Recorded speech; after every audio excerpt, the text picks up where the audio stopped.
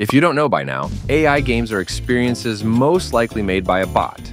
Many websites on the internet can easily expose you to these creations, the most popular one being ChatGPT. These bots will do almost anything a human tasks them to make, unless it's something that will break its terms of service.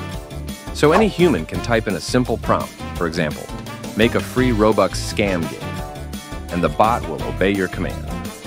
Though doing less work all the time may sound nice, it has its consequences.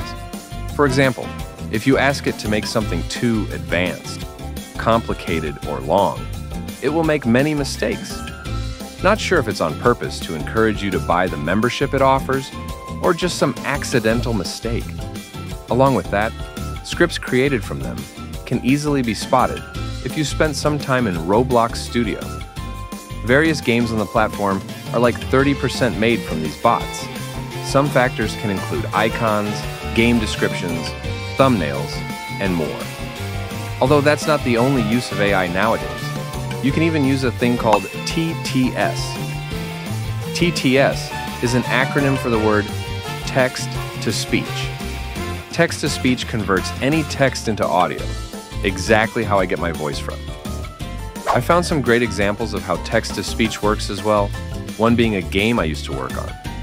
It was called Blockside Brawl, and how you would play is that you'd fight bosses with a combat system that I bought for real money around a year or two ago. Welcome to the Blockside Brawl Training Hub. In this comprehensive training facility, participants will gain essential knowledge and proficiency in mastering the fundamental aspects of the game. Our curriculum is designed to provide a thorough understanding of movement mechanics and various in-game features. As part of this immersive experience, participants will have the opportunity to engage in combat with their knowledge. The other example is these two individual games I found on Roblox that I found kind of enjoyable and funny. Just listen to the first interactions that play between you and the NPC.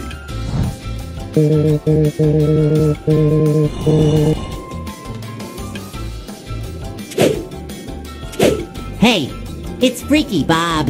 Why haven't you been answering my calls? Are you okay? I know you're not ignoring me on purpose. I miss you, and I want to see you again. I'm hosting a freaky party today where we'll have freak-offs. Make sure you be there or be square. Ha ha ha. I'll see you then.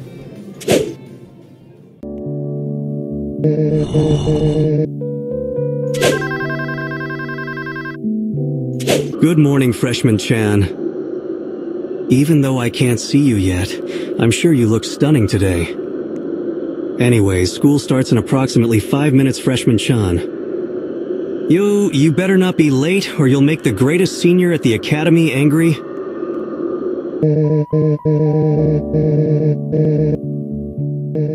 Yeah, this is self-explanatory, but it's really funny to see these stories unfold. To summarize the first game, you were invited to the antagonist, Freaky Bob's party, where he claims to have lots of freak-offs with you and a few other NPCs. After inspecting his crib, you decide to explore Freaky Bob's house, which he didn't like.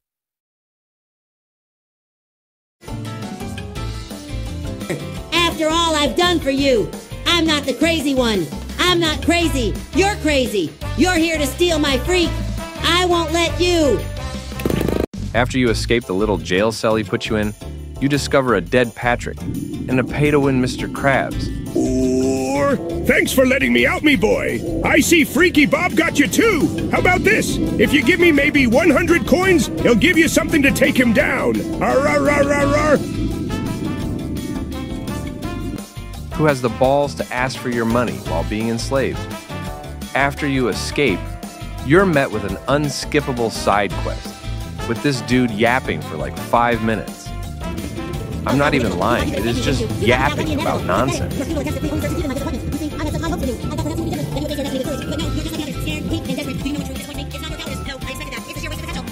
Remember when I was talking about how scripts can identically be spotted out? Here's a clear example of that. What seems to happen is that a script is making parts spawn at your direct location where the sponge will follow. So, if we go into the roots of the game itself, the sponge is chasing invisible parts laid out, and not us. After all of that nonsense, you decide to sleep in Squidward's house, where you have nightmares of Freaky Bob, leading into this cool, awesome, human-made boss fight. This one is obviously AI created. It's so obvious, I bet the creators of the game typed, "Make an NPC shoot at players every once in a while with sound playing." Another detail can be found in the bullet that he attacks us with. It is a slightly transparent sphere with studs on it, though this can be just be caused by using Instance.New.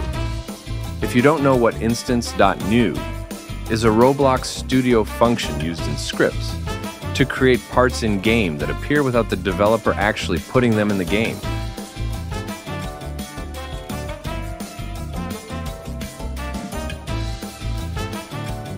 After that short boss fight wannabe, you get lectured by Freaky Bob about him wanting to turn you into the ultimate life form. What happened about getting freaky? After the obby, he kills our mother Jessica, and he then talks about wanting to date us or something. Do you know who this is? That's right. Ha ha ha ha ha. It's your mother. She's gone. I made her disappear. Ha ha ha ha ha ha.